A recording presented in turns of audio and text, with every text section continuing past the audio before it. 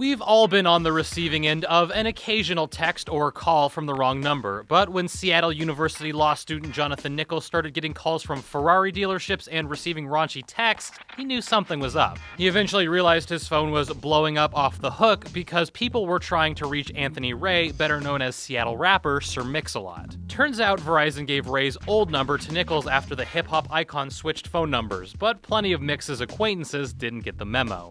When the Seattle Times asked the Baby Got Back rapper what he thought about the Mix-a-Lot mix-up, he said, "That is hilarious." Poor fella. Ray also advised the 33-year-old Nichols to not open any text messages in front of his wife, and added, "Tell him any really sexy pictures, little in the middle, and if she's got much back, give them the new number." Even though Sir Mix-a-Lot may have swapped his phone, there are still some very memorable digits where you can still reach him. Dial 1-900-Mix-a-Lot and kick them nasty thoughts. Baby Got Back.